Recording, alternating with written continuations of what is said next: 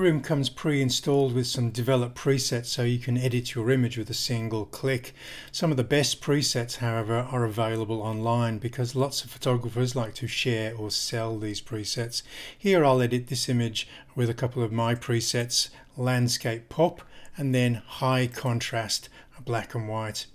Okay, so if you are downloading presets online, and mine are free from my website, then simply come up to Lightroom Preferences, that's under the Edit menu for PC users, and then we'll try and locate the Presets panel, Show Lightroom Presets Folder button.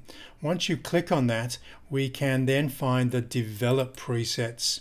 The Develop Presets folder comes with the presets that are already pre-installed, and we can add to these by simply dragging our downloaded presets into this folder.